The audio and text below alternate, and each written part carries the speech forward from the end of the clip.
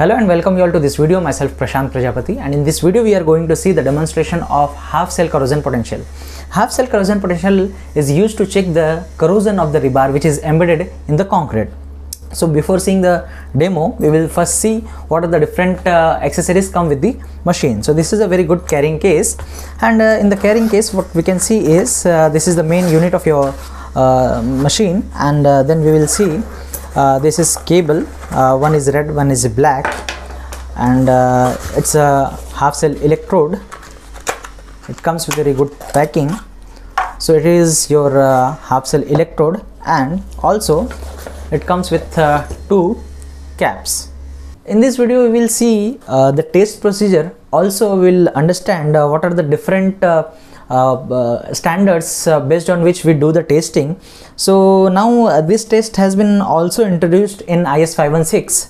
So before starting the testing procedure explanation, I will first explain you the different parts and its usage.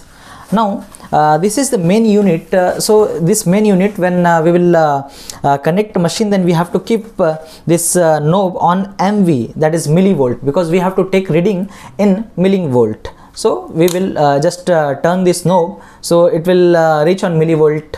Then it has also function of backlight display. So if you are working in dark, or if you are working in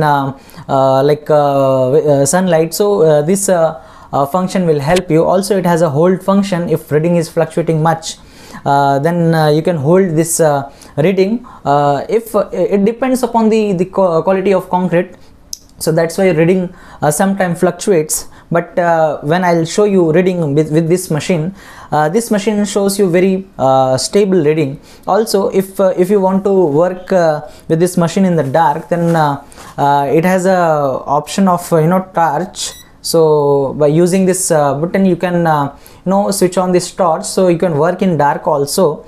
Also when you just turn the knob, it will automatically tell you that which portion or which port to be connected with the this light indication.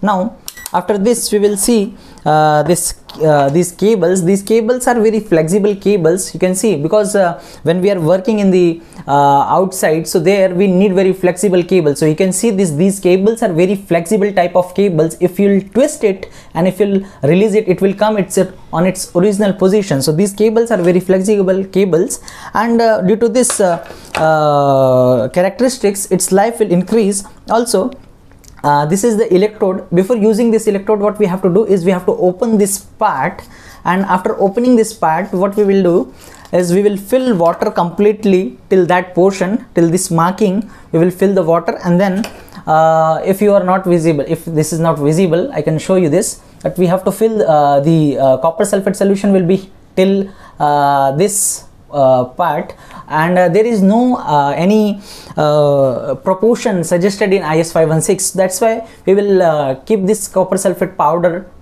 till 1 inch, and then we'll fill water till the end portion, and then we'll connect it.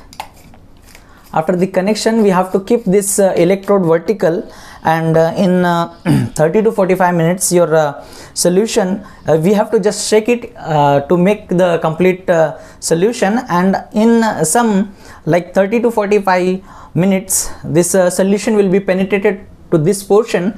And after the use, what we have to do is, after once the testing is completed, then you can remove this copper assembly. You can apply this cap, and also you can remove this part also after testing, and you can apply this cap on the other side. After applying this cap on the other side, your solution will be entrapped in this bottle, and if the solution is entrapped in this bottle, so you can keep it like this, so as to prevent the leakage from this bottle inside your bag.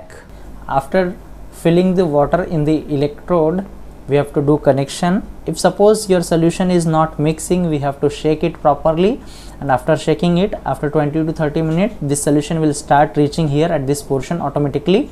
And then we have to do connection. We have red and black wire, 2 wires. So black wire will have this lug.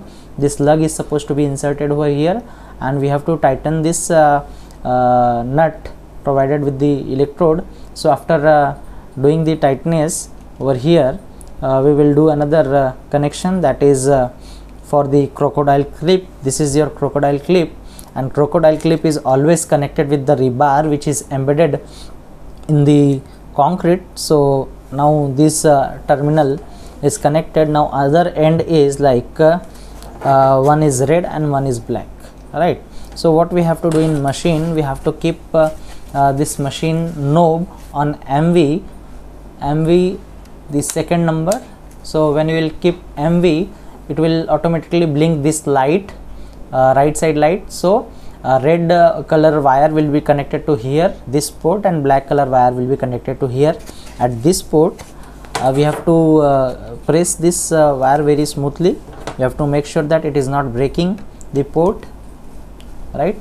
After inserting this, we have to keep this black light backlight display on as per the requirement, and we have to make sure that this function is always DC. This can be changed from here, like here it is AC, so we have to keep it always on DC, right? So we can see that it has started giving negative values. So we are going to do this testing. Now let's take reading. Now before taking the reading, we have to make sure that the surface should be smooth and it is wetted with water or the soap solution. Now my surface is not that much smooth, so let's take reading. And also we have to use sponge before taking the reading. The sponge should be between the concrete surface and the electrode. If we will use a sponge, it will reduce its wear. So now we are taking reading, and we can see that reading is like 31 point it's almost 30.8. now it depends that the reading will the reading stability depends upon the way you are keeping the transducer or the electrode, because if you move your electrode, it will, reading will fluctuate. So we have to keep this electrode very steady like this. So it is showing you 31.1. now if I want to keep this over here, let's see how much it is showing. It is showing 31.6. Now these 4 rods has nothing to do with the half cell corrosion potentiometer, because these 4 rods I have kept for the R&D purpose, and I am going to develop a machine on concrete resistivity meter. So do not confuse with these 4 rods. We have to work only with this rod.